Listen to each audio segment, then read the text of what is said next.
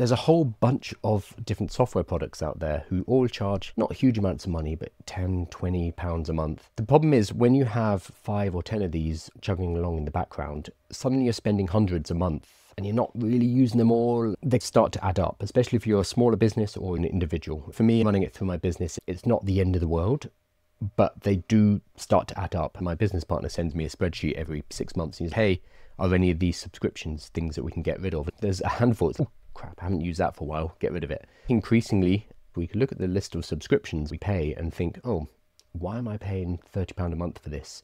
I only use 10% of its features. I use it once every 3 or 4 months. So it's costing me a lot. Could I make my own version? So I'm thinking of a series of videos where I go through all of the top tools. So things like Typeform, document signing, Feedly, so an RSS feeder, Linktree. What else do people pay for? Go through each of these tools and build a basic version using vibe code and show people that they can build them themselves.